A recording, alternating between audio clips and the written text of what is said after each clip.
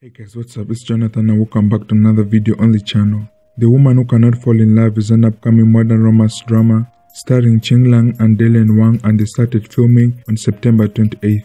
The drama tells the story of Qin Lan's character, Xing, a woman working in a company dominated by men who gets entangled in a case at a critical moment.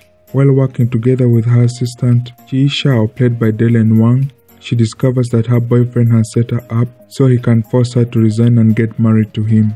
Feeling betrayed, Xing decides to break up with her boyfriend and she gets transferred to the administrative department. But Yitian volunteers to follow her. Xing then realizes that love is neither an exchange nor a burden but a simple, mutual attraction of two people. Xing and Qin overcomes numerous obstacles and they fall in love. It's worth mentioning that Qin Lan is 20 years, Wang's senior, and when the casting was first announced last month, netizens were talking about the 20 years old age gap between the two stars. According to Drama Panda, Qin Lan herself was reported to have been a little hesitant playing the older sister in the relationship.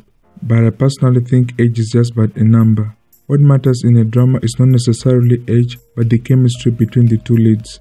Qin Lan's most memorable role to me is Empress Xiao Chen from the 2018 hit drama The Story of Yangshi Palace, and her most recent drama to premiere is The Eight. Wang burst onto the scene with the Media Garden reboot back in 2018 with Shen Yue, and his most recent drama to premiere is Evernight Season 2.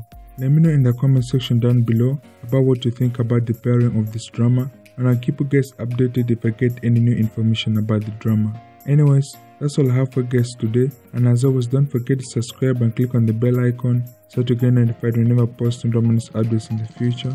But other than that, stay safe, stay well, and I'll see you guys in the next video.